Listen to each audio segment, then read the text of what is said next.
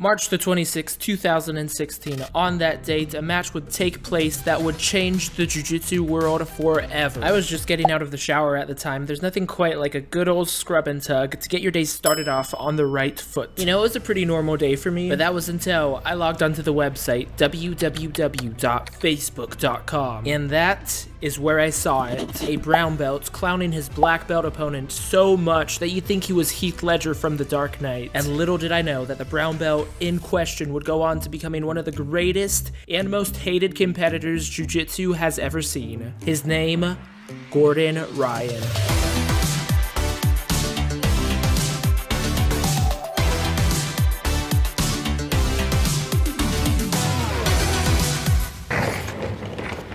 What's up? Did you miss me yet? You're right, I did not give you a video last Friday. Your boy has been working and grinding on...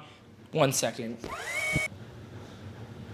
Smash like, baby. Like I said, I have been working and grinding religiously on this video. This is a video I have wanted to make for a while now, and I knew that it was gonna be a pain in the ass to edit, which it was. But last week, I decided to just go for it, and here you guys go. So on 3, we're gonna learn a little bit about Mr. Gordon Ryan. 3.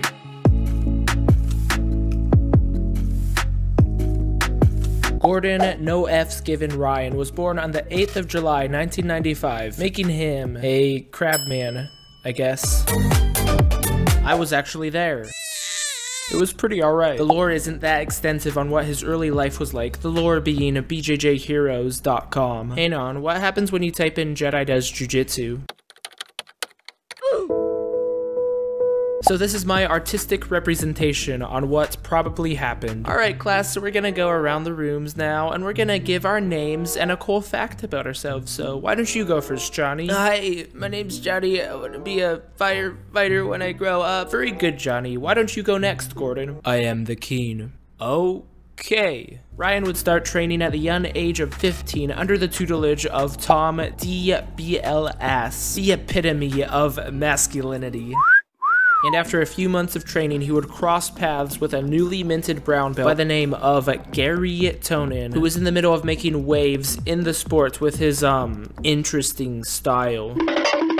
As the lore puts it, the two grapplers became good friends. Tantalizing writing, guys. It would not be long before Tonin would move up in the world, becoming one of the coaches at Brunswick BJJ, where Ryan would start attending classes to learn from his best bud. And it wouldn't be long before the two of them started cooking up some crazy ideas. Hey Gordon, you know how watching high-level jiu-jitsu these days is about as exciting as watching paint dry? Yes. Here's an idea for you. We make it exciting. You're a genius. You see, what they realized was that at the highest levels, you could have a whole 10-minute round where not a single point was scored because good competitors are incentivized to play it safe. Really safe. And what that means is that as a spectator sport, jiu-jitsu is not great, which means making a living as a full-time competitor is basically impossible. It would be like buying a Lamborghini on a McDonald's salary. Here in my garage, just bought this new Lamborghini. Which is why they had their eyes on an alternative option to the mainstream competitive jiu-jitsu scene, a movement which had been started by a musician, a stoner, and a tattoo enthusiast. Submission-only jiu-jitsu.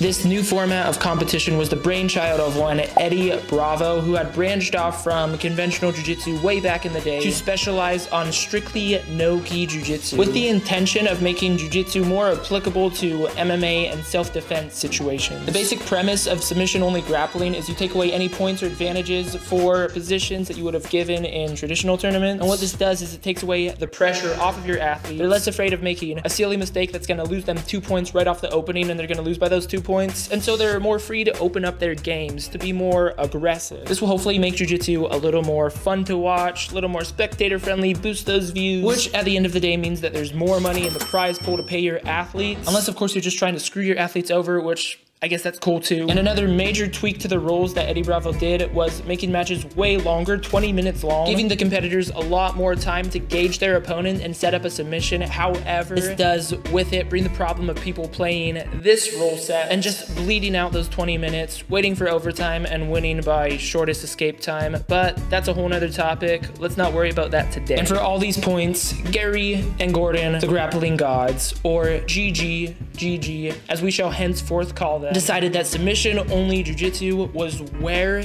they were gonna make their stand. What they both saw in this brand new format of jiu-jitsu was unlimited potential for growth, exposure, recognition, and of course, that sweet old cash prize, baby. Tonin himself was a 3-time EBI champion, winning 10 out of his 12 matches by submission, which made him the hottest name in submission-only jiu-jitsu at the time. This was in stark contrast to the mainstream jiu-jitsu tournaments where he would have memorable matches, but for one reason or another would never seem to be able to deliver on the goods when the situation called for it. In traditional jiu-jitsu, he was a janitor. In submission-only jiu-jitsu, he was Drake. And it would not be long before his star pupil would join him and not only follow in his footsteps, but surpass them.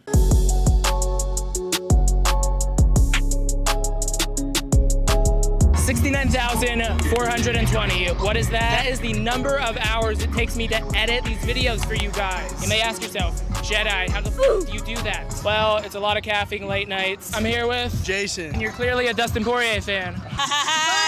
But if you guys enjoy all the time that I put into making these videos as entertaining as possible, I just have one ask. Hit that subscribe button and turn on the notification bell. We are trying to hit 13 subscribers by the end of the year. I got faith in you guys. Let's do this. Let's get back to the video.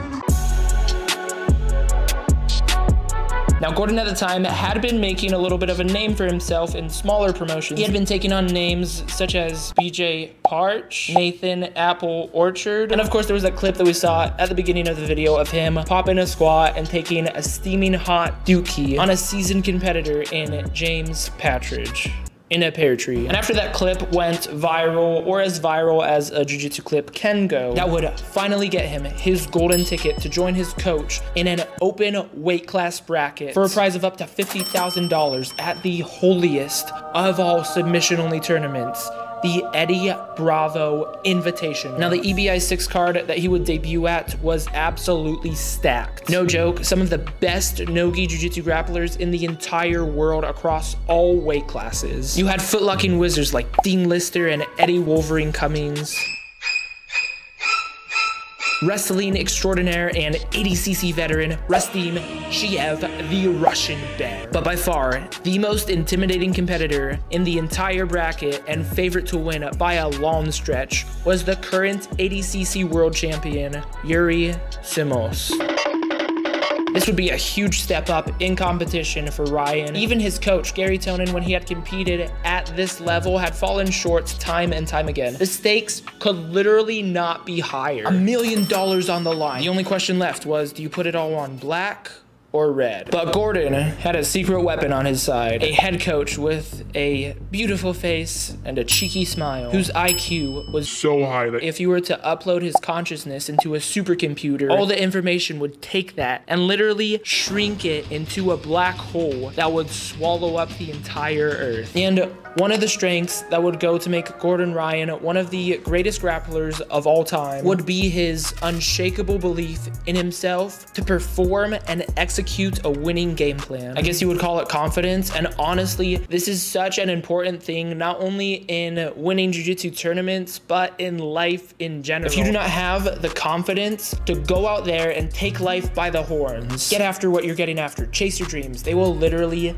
die inside of you. Gordon would get off to a phenomenal start, finishing his first 2 matches by submission and getting him a ticket to the semifinals. However, it would be here where he would have to go face to face with the man that everybody thought was the baddest competitor in the entire bracket, Yuri Samos. I just want to take a second to point out that Yuri in Chinese means octopus. So, you're welcome. Yuri was coming off of a win against Gordon Ryan's longtime friend and mentor, Gary Tonin. This match did go the entire 20 minutes, so Yuri was probably a little exhausted going into the semifinals. And in this titanic match between Ryan and Samos, they would go the entire 20-minute regulation time. By the end of it, Samos was absolutely exhausted going into the overtime rounds, and Gordon Ryan would pounce on this opportunity to secure a rear naked choke finish in overtime, winning and getting him into the finals in one of the craziest upset victories that Jiu-Jitsu has ever seen. Ryan would go on to winning the finals in overtime, cleaning out the entire bracket and taking home $40,000 cash prize. This standout performance would shock many in the Jiu-Jitsu community and put the mainstream tournaments on watch. After this, Ryan would take about a 6-month break before he would return in the fall to challenge and be another elite level competitor in Keenan Cornelius, who he would take on in a no time limit submission only match, where he would submit him with a heel hook at about the 90-minute mark.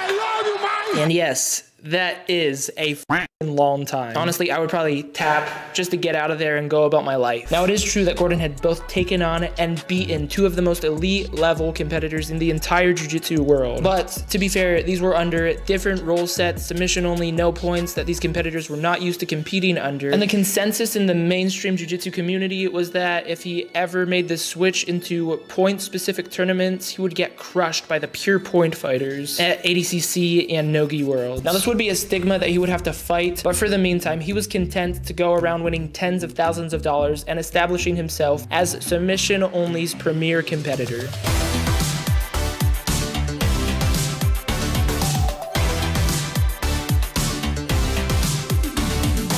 2017 would be the year of action for Ryan, as it would be the year that he would compete at the Abu Dhabi Combat Club, which in my opinion is the most elite Nogi Jiu-Jitsu tournament in the entire world. Held once every 2 years, it's basically the Olympics of Jiu-Jitsu, but better. Now Ryan would be going into his bracket with a huge question mark over his head, as he was killing it in the submission-only format, but Leandro Lo, an established point fighter, had beaten him earlier that year 4-0 on points, in a more conventional point-oriented format. However, he would soon put all doubters to rest as he would blast through his first 3 opponents, even submitting the former ADCC champion and giant of a man, Hamalo Barao. This would get him his ticket to the finals, where he would again face one of Jiu-Jitsu's toughest competitors. Yes, we're talking about the man, the myth, the human dictionary himself, Keenan Cornelius. Now, yes, he had beaten Keenan before, but that was only after a submission-only match that lasted 90 minutes. Would he be able to make the adjustments necessary to get the wins under a point format and shorter time controls? Or would he, just like his mentor before him, fall short at the highest levels? The match would get off to a solid start, with both competitors scoring takedowns in the first half of the match. Under the ADCC rule sets, no points would be scored in the first half of the match, incentivizing the competitors to give the audience more action. However, after the first 10 minutes, points went live, meaning the next person to score would most likely go on to winning the match and the entire tournament. And with 8 minutes left on the clock, the veteran competitor Keenan would go for a single leg attempt, looking for those decisive points. However, our boy Gordon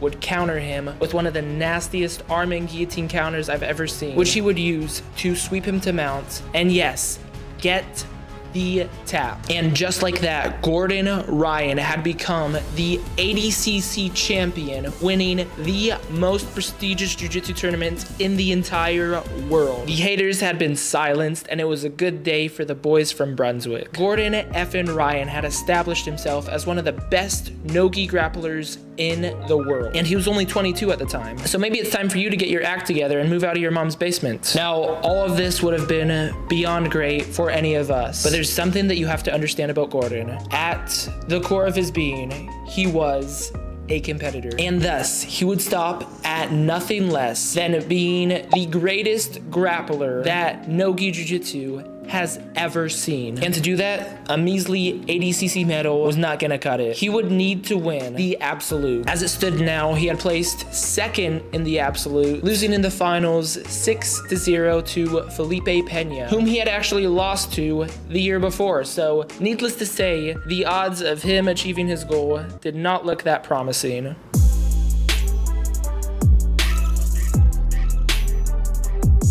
But anyways, an ADCC gold medal is not too shabby for your first time. And he would be content for the next little bit of time to just go around stacking up more and more prize money, even popping in to Metamoris to take on a relic of Gracie Jiu-Jitsu.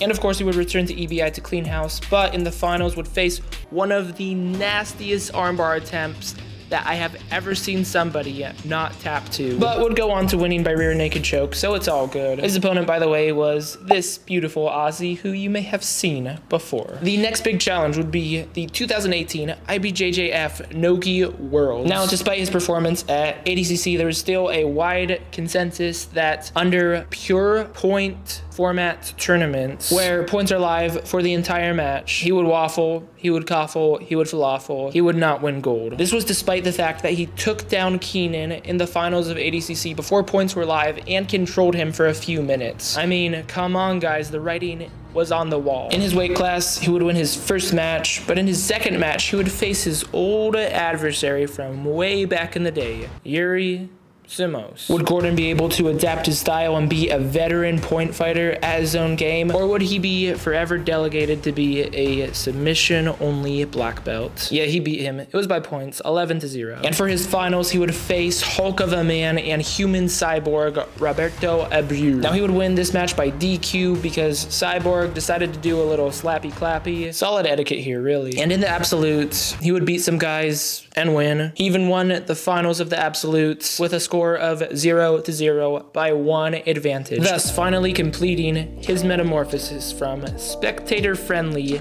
submission-only action-packed Gordon Ryan to Mr. Play It Safe point fighter. ADCC champ, Pan Am's champ, world champ, and world absolute champion. However, there was still one more prize which had, till this point, eluded him. And he would not rest until he had laid his hands on it. The ADCC Absolute Championship. He would get his second chance at the prize the next year, being invited to the Abu Dhabi Combat Club Jiu-Jitsu World Championships. Woo, that was a mouthful. This was now his chance to right the wrong from 2 years ago and claim the baddest prize in all of Nogi Jiu-Jitsu. Yes, he had been growing for the past 2 years, learning and improving, but can you really learn enough in that time to make a difference? But more importantly, would his frosted tips give him that 10% steez advantage? Buckle in, guys, because we're about to answer all of these questions. First round, finish by heel hook. Standard fare for a Nogi guy, really. Second round, his coach, Gary Tonin, the man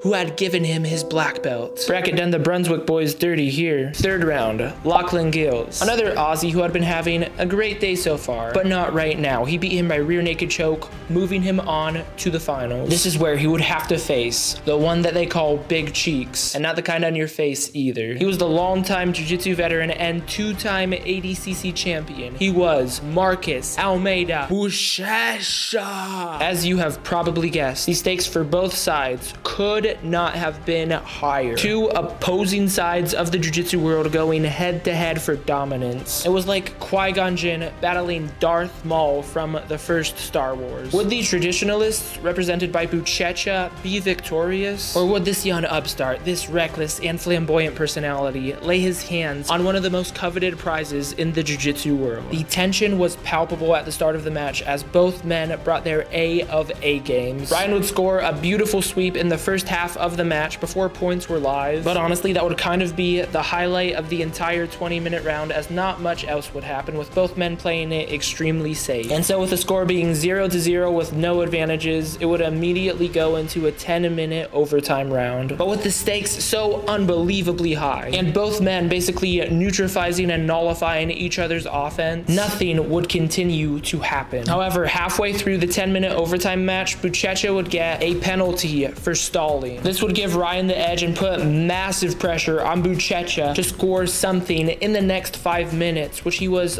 unable to, thus deciding the finals of the ADCC Nogi Absolute bracket with a score of 0-0 and 1 penalty. In just 4 short years, Ryan had gone from competing in the small submission-only niche of Jiu-Jitsu to putting himself in the contention as one of the greatest grapplers that the sport has ever seen. And he was only 24 at the time, so maybe it's time for you to stop binging The Queen's Gambit on Netflix, and I don't know, start making something of yourself.